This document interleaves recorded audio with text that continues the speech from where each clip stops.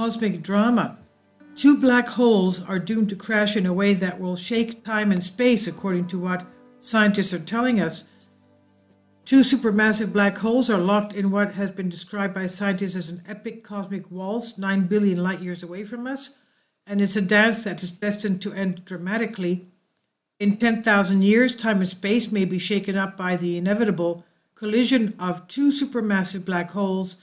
They're locked together by space gravity. This is what a new study led by scientists from California Institute of Technology, CalTech, suggests. The masses of the two black holes are hundreds of millions of times larger than that of our Sun, and the distance between them is currently estimated at roughly 50 times of that which separates our Sun and Pluto. California Institute of Technology said when the pair merge in roughly 10,000 years, the titanic collision is expected to shake space and time itself, sending gravitational waves across our universe. The two black holes examined by CalTech, the team, are believed to be the tightest knit supermassive black hole duo yet observed. The pair was dubbed PKS 2131-021, and it is a quasar.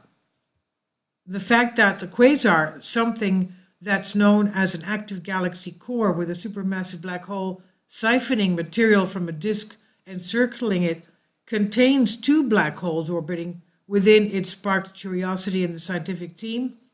The possibility of a quasar possessing two black holes has already been mulled by astronomers, but finding proof of such a thing was difficult.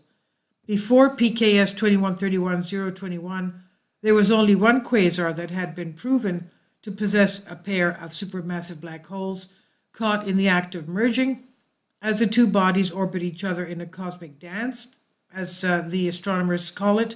This pair was detected in a quasar dubbed OJ287, with its black holes circling every 9 years, while it takes 2 years to complete an orbit for the duo spotted in the PKS 2131-02.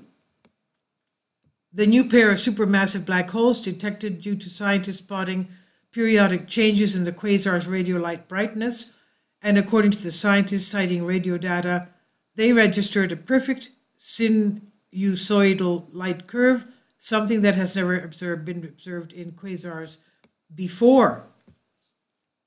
Now, they said, when we realized that the peaks and troughs of the light curve detected from recent times matched the peaks and troughs observed between 1975 and 1983, we knew something very special was going on. This is what Sandra O'Neill explained. She's the lead author of this new study and an undergraduate student at CalTech, so good for her.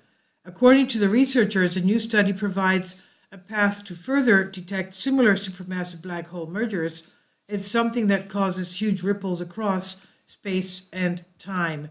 This is by Daria Bedenko-Sputnik. Please leave your comments, and thank you for your support. Please support my Patreon account. The daily posts are 5 videos daily, and they are totally different from what I have on my YouTube channel. Thank you so much for your support, and that you find all my content so interesting. You'll find the Patreon account details in the description box below.